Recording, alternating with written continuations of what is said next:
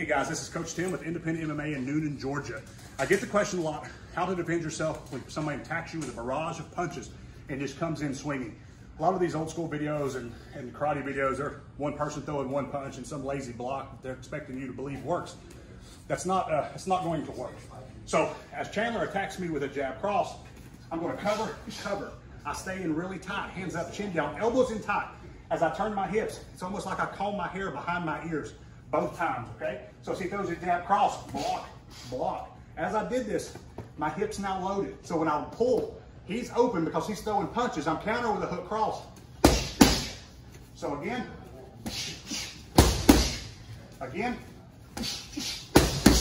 This works as even if he is throwing 3 punches.